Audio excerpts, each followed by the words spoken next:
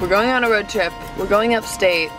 We're gonna go through my mom's attic, find and get rid of a lot of things, and I have a feeling we're gonna find a lot of trash and a few treasures. Where we're going is Goshen, New York.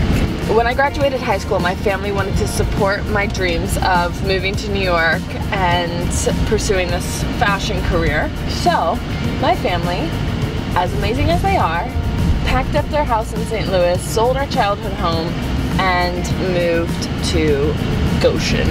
Now we're moving on back to St. Louis. It's gone full circle. We're driving!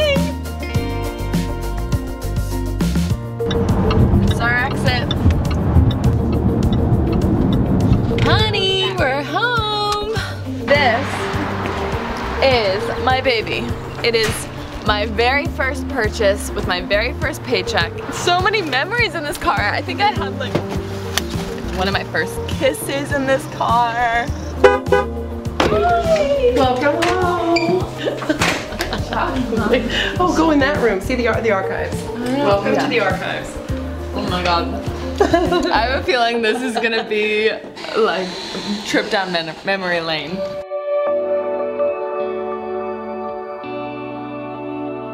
This is a really special piece. This is an Alexander McQueen off the runway original from I think his last collection. We all had like bleached eyebrows and alien looking hairdos and shoes, and this is a really special piece that I hope to have forever, and I want to keep it in good condition. The best shows to do in New York, especially when I first started, for trade, because I didn't care about money, I cared about good clothes, and that was Alexander Wang, Marc Jacobs, and Derek Lam, Jason Wu, but especially Alexander Wang and Marc Jacobs paid in the best trade possible.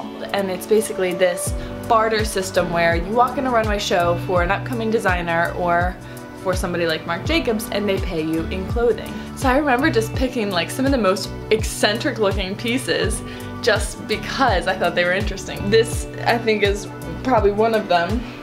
This is by Marc Jacobs shirt. Same thing with Zac Posen. I walked the Zac Posen show many times, and this is a shirt from him. Oscar de la Renta garment bag, but inside there is not only the dress that I wore to the Met Ball when I went with Oscar de la Renta, but also there's a Chanel vintage dress in here. All of that is archive. That was a really special night. Okay, another Chanel dress.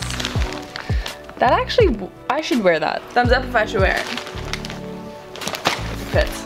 This Juicy Couture velour jacket was my most prized possession. I mean, I was like, I feel like it probably smells so bad because I was afraid to wash it. This Rodarte hand knitted sweater, like one of a kind, is probably very, very valuable, and I told you we were gonna find treasures like this. Okay, this is from my very first Victoria's Secret runway show in 2011. This is from the Victoria's Secret show as well.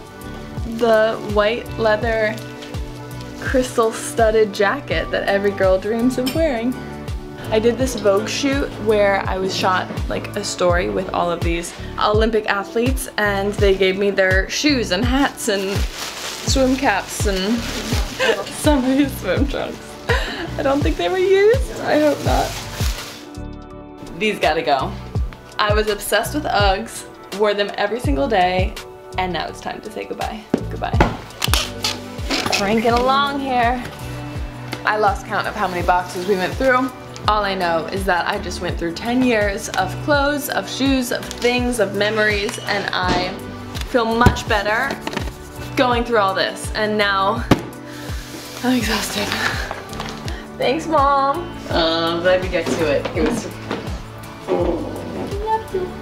The office is under construction this week. Peace out. So we had a out of office adventure to Goshen, and it was very productive, and I'm very appreciative to my mom for holding all of that crap for 10 years. Now it's sorted and I feel like it's spring cleaning. Like, actually that was really therapeutic.